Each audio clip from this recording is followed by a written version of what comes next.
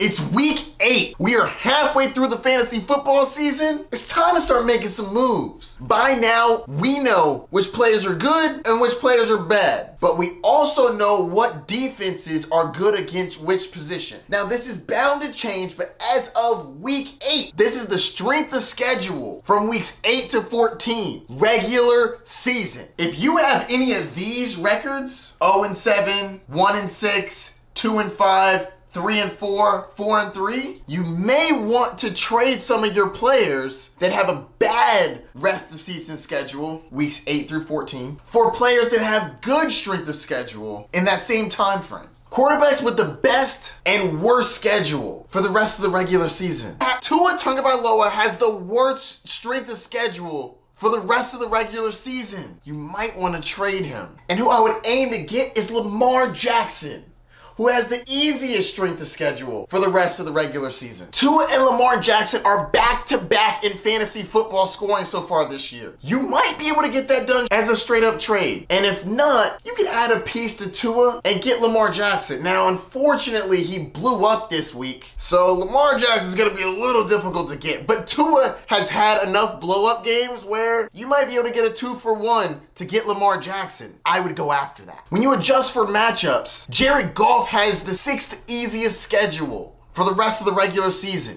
Wide receivers that have the easiest strength of schedule for the rest of the regular season. The 49ers have the 2nd easiest schedule. That's Brandon Ayuk and Deebo Samuel. The Cowboys have the 4th easiest schedule against the wide receiver. Grab CeeDee Lamb. He's that dude. The Jaguars have the 6th easiest schedule against the wide receiver. Looks like Christian Kirk's gonna get more valuable. The Bengals have the 7th easiest schedule against the wide receiver. You probably can't get Jamar Chase, but you might be able to get T. Higgins. Wide receivers with the worst strength of schedule for the rest of the regular season. Marquise Brown. Now, I'm not saying you gotta get rid of him because I am excited because Kyler Murray's coming back, but just know that he's gonna have some tough sledding from a matchup standpoint. Be aware of that. And I'm not saying that you should trade these guys, but I just want you to know they got some rough matchups. The 3rd most difficult schedule, the Vikings. That'd be Jordan Addison. The 4th hardest schedule, the Los Angeles Chargers. Keenan Allen. The 5th hardest schedule, the Miami Dolphins. Tyreek Hill and Jalen Waddle. Now, I'm not saying that you have to trade away any of those guys. What I am saying is they got a tough strength of schedule. Running backs with the easiest schedule for the rest of the regular season. The Vikings. That means Alexander Madison and Cam Akers. 2nd, we have the Detroit Lions. That's Jahmyr Gibbs and David Montgomery. 3rd, we have the Kansas City Chiefs. That's Isaiah Pacheco. 4th, we have the Houston Texans. That's Dameon Pierce. And 5th, the Los Angeles Chargers. It's Austin Eckler. 6th, Cleveland Browns. That's Jerome Ford and Kareem Hunt. Teams with the hardest schedule against running backs. 49ers. That's CMC. Green Bay Packers. That's Aaron Jones. Seattle Seahawks. Kenneth Walker, anybody? Philadelphia Eagles. That's DeAndre Swift.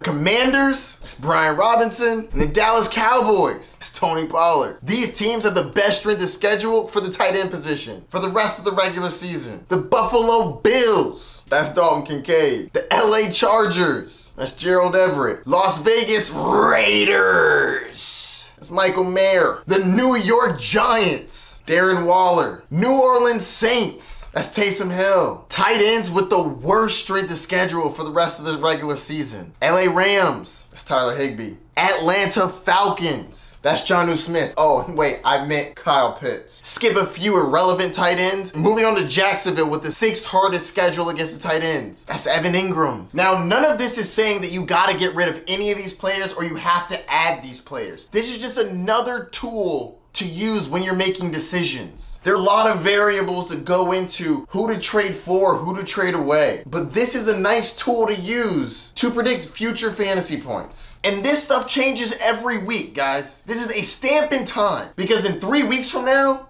what we think may be a good schedule could flip on its head. So I'll try to do this every so often so that you can get a lay of the land of who has a good schedule, who has a bad schedule. That is actively changing. All of the schedules that I've given are from weeks 8 through 14. That's the regular season. Everybody with a losing record may want to be more cautious on how many players they have that have bad schedules moving forward. You may want to trade for a few players that have some easier schedules. Just word of advice. So now that you have another piece of the puzzle, let me know if you have any questions. I'm happy to help. Trade advice, add, drop, start, sit. I'm here for it all. And if you don't know what you should be doing with your roster, I just made a video right here that goes over your record and what you should be doing to get one step closer to taking home one of these. It's all about the championships. Let's get you one of these. Every little bit helps. Strength of schedule is just one tool in the giant toolbox that is fantasy football. Don't worry, I got you. This video is gonna be most helpful for fantasy players that either have a losing record or are average, because y'all need wins bad, like now. If you have a winning record, I still think this video is helpful, but this next video, that goes over the strength of schedule for the playoffs. Playoffs? Playoffs? I'm just trying to win a game. Talk about some playoffs. If you want to strength the schedule by playoffs, weeks 15 through 17, click here. Thank me later. But you can thank me now.